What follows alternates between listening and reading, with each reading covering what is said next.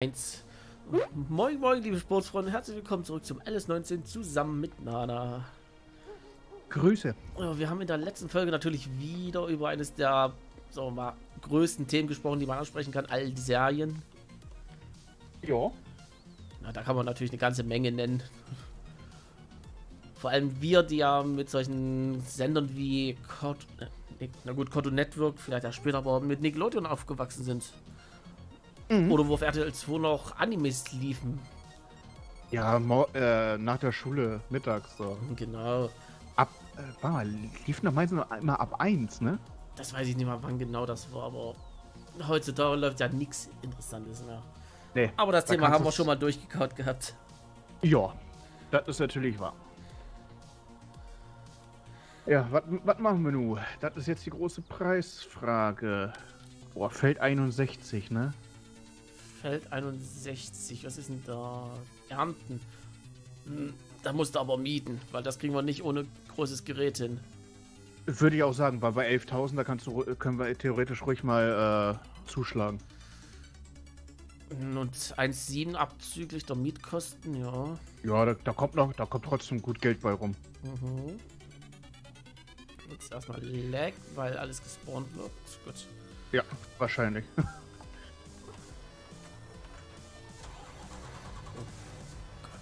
Gut, dann machst du das so und so. Und dann...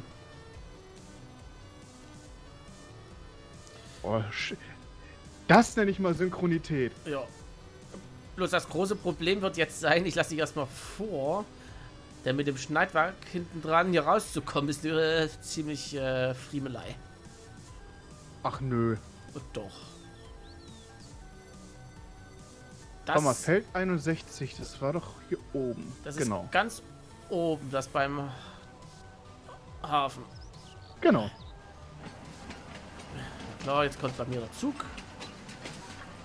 Nut, nut. Nee, der Zug macht anders. Der macht... Nee. Für mich macht er immer noch Noob Noob. Wow. Ja, das ist ein alter Spruch aus Pete's Anfangszeiten. Mhm. Den hat der Hardy mal gebracht. Noob, noob.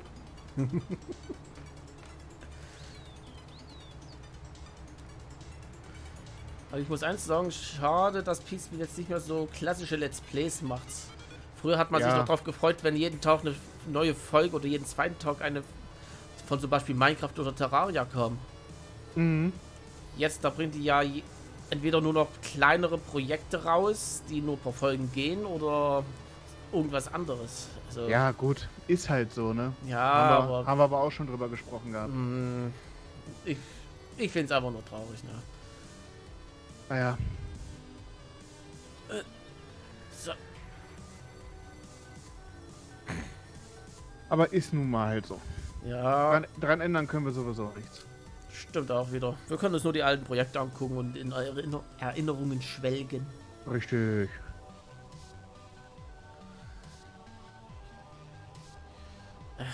Richtig. Wer hat das nochmal gesagt? Ballpanzer. Richtig. Richtig. Katzendünsten.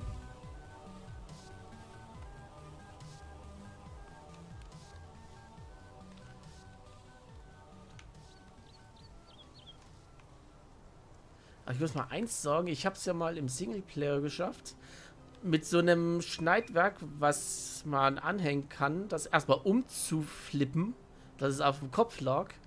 Mhm. Ja, und dann natürlich beim wieder anbauen an den Drescher, hat der Drescher sich erstmal geflippt.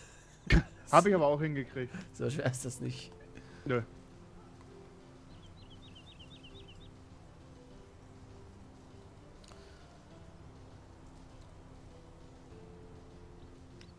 Also, das ist echt nicht schwer. Ich muss nur kurz einen kleinen Umweg fahren. Ich bin nämlich einen Ticken zu weit. Weißt du, Nana, wir könnten vielleicht mal bei dem Auftrag noch was versuchen. Und das wäre? Hol mal den Sammelwagen und sammel das Stroh auf. Nur mal testweise. Mhm.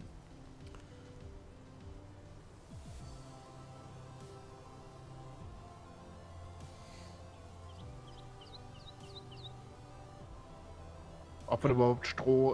Ob wir das aufsammeln können und wenn ja, ob wir da wirklich gut mit verdienen. Weil wäre schon eine gute Finanzspritze. Ja. Vor allem könnten wir uns damit das Silo vollballern. Jetzt mal so gesehen. Na gut, ist die Frage, wie groß ist denn das Silo bezüglich Maximalvolumen? Da passen insgesamt eine halbe Mille. Eine halbe Mille, okay, aber das Problem, Stroh ist ja ziemlich voluminös, also da... Also wir haben noch insgesamt 117.000 drin. Wir haben 117.000 drin, okay.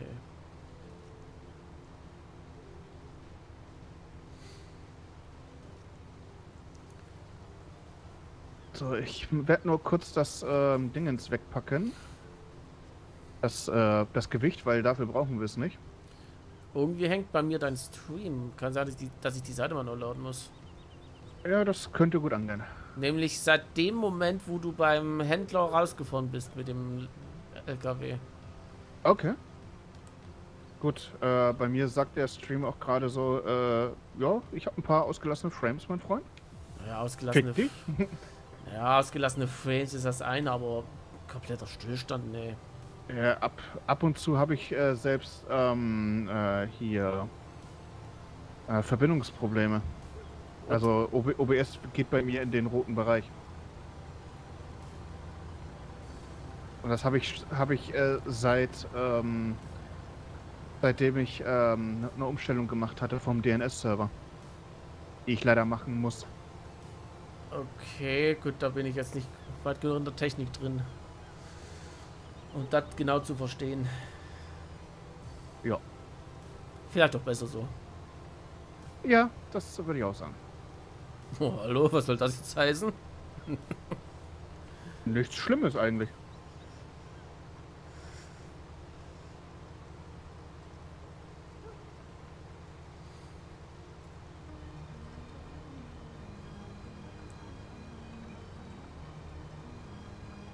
Och ja, mein kleines Bärtchen. Klingt auch ein bisschen falsch, ne? Gib ihm noch den richtigen Namen. Horst. Nein, Günther. Wie Oliver. Aber Oliver hat doch auch mal irgendwas benannt. Was war das nochmal? Irgendwie nach. Da hatte er scherzhaft das Thema, wenn er mal Kinder hat, wie nennt er sie hier? So typisch deutsche Namen. Horst und Hannelore. Super. Nee, aber ich sag mal so, es gibt ein paar schöne alte deutsche Namen, die würde ich auch nehmen. Erika zum Beispiel. Das ist ein Name, den kannst du eigentlich heutzutage immer auch verwenden. Er klingt nicht alt. Okay, da muss ich den Namen echt nochmal einmal laut vorlesen. Was denn? Leon Kalokeko. Danke für dein Follow. Was zur Hölle? Also, das ist ein Name, da denkt man sich auch nur so, WTF. Und ich denke mir auch gleich, WTF, ich habe noch nicht mal eine Runde ums Feld gefahren und bin schon fast voll. Okay. Ich kann nicht fahren. Das ist nichts Neues.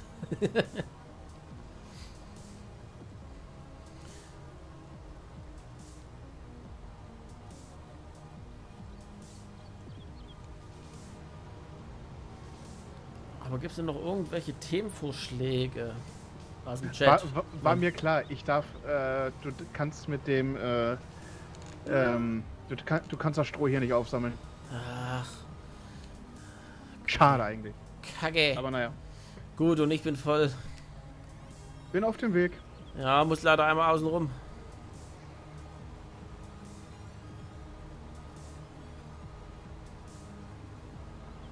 On my way. On my way, Doctor.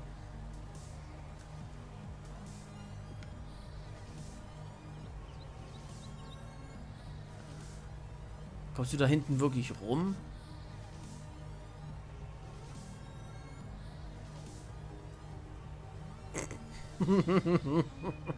Bin ja nicht blöd, ne?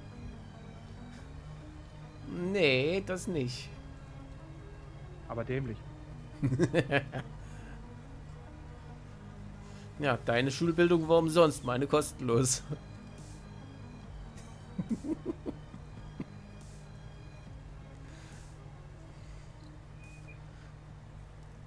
Nana ist hängen geblieben. Ja, und ich frage mich gerade, wo? Ah, der Baum hier.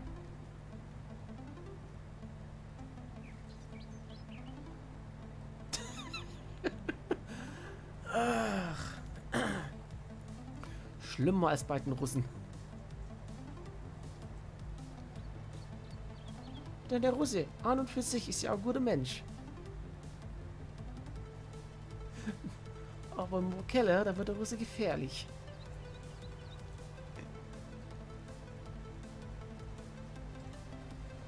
So, jetzt erstmal kotzen.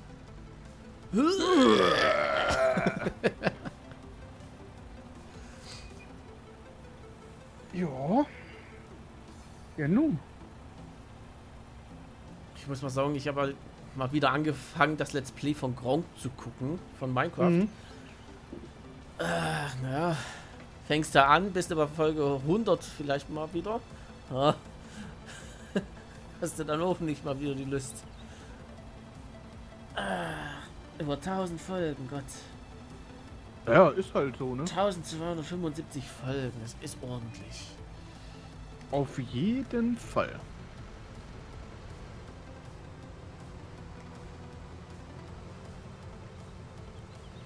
Ich gehe dann mal eben den Ding ins Wegbringen. Mhm. Aber ich möchte nur wissen, oder weißt du, wie es bei Wanva aussieht mit seinem Skyrim? Nee. nicht, nicht Also dass der dort auch noch nicht fertig ist. Ich blick da bei seiner Sache sowieso nicht durch. Vor allem, er hat sich ja Zeitpunkte gesetzt, ab welcher Folge er welche Mod mit reinpacken will.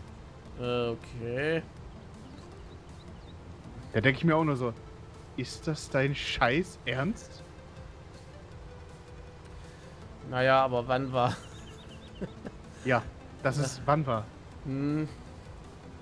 Unser Effizienzmensch.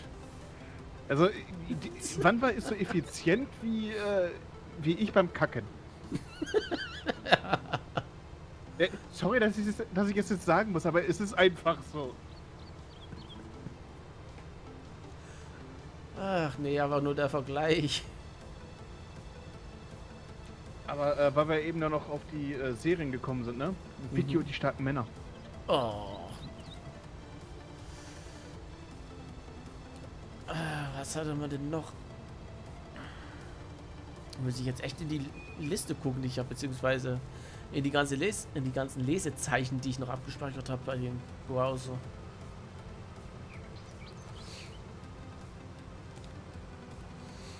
Ja.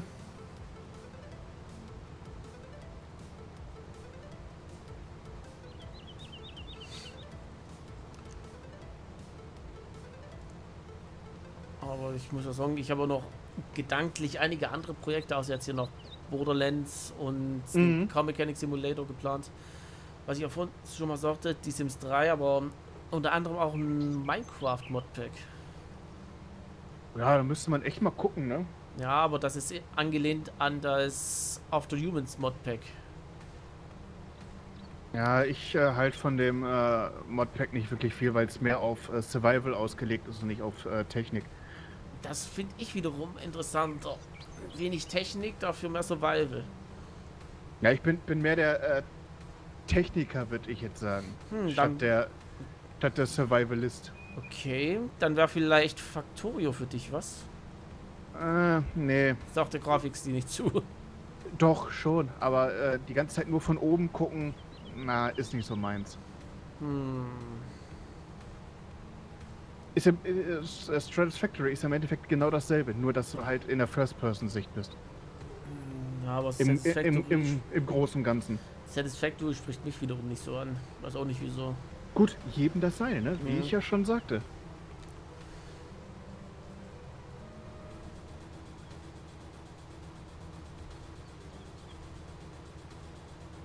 Aber, naja.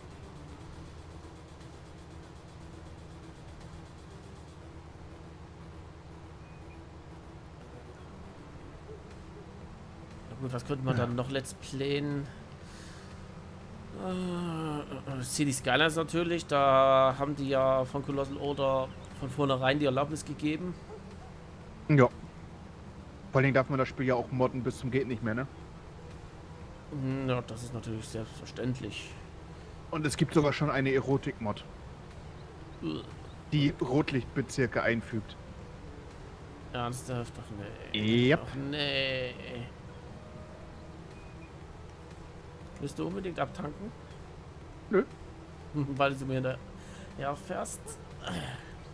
Nur, weil ich ein bisschen auf die Uhr geachtet habe.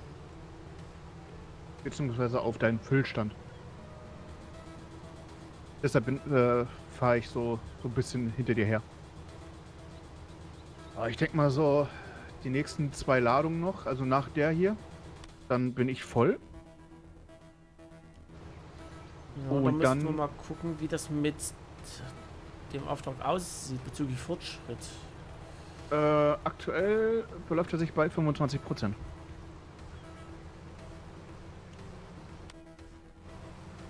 Na gut, dann zählt ja aber noch das Abliefern nicht dazu. Was steht eigentlich drin? Doch, bring es hier hin. Ja, doch. Ja, das schon, aber die 25% beziehen sich jetzt erstmal nur auf das, was wir geerntet haben. Das Ja. Abliefern wird dann auch mal drauf gerechnet. Na, das ist natürlich wahr.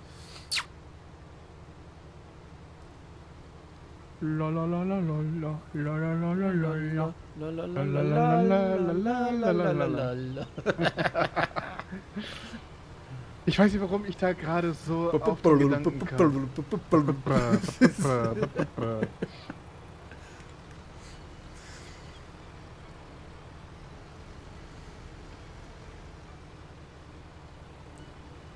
Ja, noch ein Stück. Ja, ich warte, bis du komplett voll bist. Ach, du. Ja, das hast du jetzt davon. Ach, Mann. Ja. Warum machen wir das? Fast schon klar. Weil es einfach so ist. Ob du behindert bist? Hab ich gefragt. Nee, habe ich gesagt. Was mir gerade einfällt, das könnten wir auch nochmal als Projekt aufbauen. Was denn genau? Slaps and Beans. Wenn das mit dem Programm mit Parsec funktioniert. Ich hatte es, wie gesagt, schon mal früher mit Johnny versucht. Das hat nicht geklappt. Okay. Aber man kann es auch nochmal versuchen. Richtig. Parsec ist ja sowieso umsonst. Du müsstest das Spiel ja haben, ne? Ich hatte es mal, ich habe es wieder zurückgegeben. Na. Aber Ja, das ist kein Problem, ich kann es mir nochmal holen. Weil das wäre auch so ein geiles Projekt. Also ich würde es feiern. Na, das schon, aber dann ist wieder die Frage, ist die ganze Filmmusik, die drin ist, nicht GEMA geschützt? Kriegen wir da irgendwie Probleme mit dem Hochladen? Also ohne Witz, ich habe ja meinem ersten Golfit-Part habe ich ja auch GEMA-Musik drin. Es wurde nichts angemerkt. Na gut, das kommt vielleicht dadurch, dass du durch das Quatschen die Musik so übertönt hast. Nein, nein. Ist es nicht. Es ist klar und deutlich rauszuhören.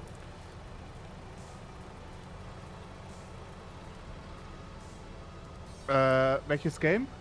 Das Bud Spencer und Terence Hill Game. Slaps and Beans. Genau.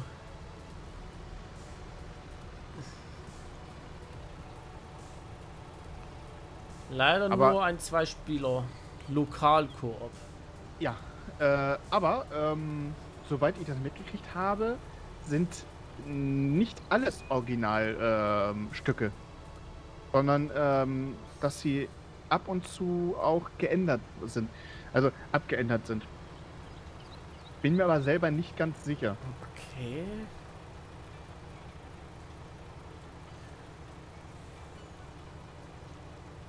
Aber wo wir schon mal bei dem Thema solche Spiele sind, das kam ja von Kickstarter. Das war mal ein Kickstarter-Projekt, ja. Ich habe sogar noch in meinen Favoriten die Kickstarter-Seite. Okay, weil da komme ich auf ein Spiel, auf das warte ich eigentlich auch schon seit langem. Bloß ich frage mich, ob das überhaupt jemals rauskommen wird. Keine Ahnung. Nennt sich Home Free. Home Free, sagt mir jetzt gar nichts. Das ist ein Spiel, da... Es ist ein Survival-Spiel. Du spielst einen Straßenköter sozusagen und musst überleben in der Stadt. Okay. Angekündigt seit eigentlich schon seit 2 Jahren, glaube ich, schon wieder sogar länger. Ist aber wiederum nur ein Mann, der das programmiert. Also es dauert natürlich. Ja, klar.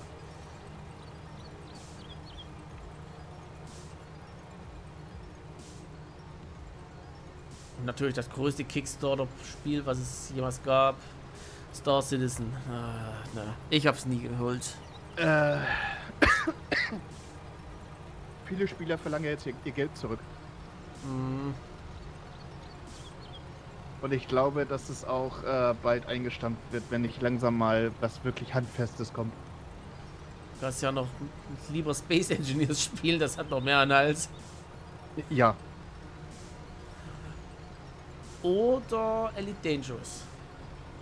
Ja, wo ja Coke jedes Mal so ein bisschen uns in den Ohren liegt. Ohne ihn jetzt damit anmeckern zu wollen, ne? Um Gottes Willen. Es ist halt sein Spiel, auf das er am meisten Spaß, mit dem er am meisten Spaß hat, auf das er sich freut.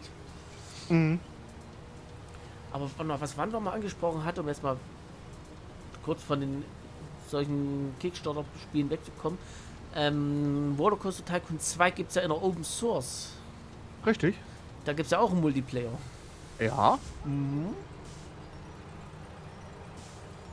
Ich kann mir schon denken, worauf du gerade hinaus willst. Ja, wann hatte das mal angesprochen, dass er Bock drauf hätte, das mal zu machen als Projekt? Ja, ich weiß nicht. Ja, es ist eine Wirtschaftssimulation. Es ist irgendwo auch interessant, aber auch wiederum ein bisschen langweilig. Vor allem, weil es einer der Teile ist, wo du noch nicht in 3D warst und auch nicht mitfahren konntest in den Attraktionen. Das wäre noch mal was anderes. Ja, ich denke mir bei dem Spiel denke ich mir einfach nur, es ist ein Singleplayer-Game gewesen. Und ich bin einfach der Meinung, dass man es auch als Singleplayer-Game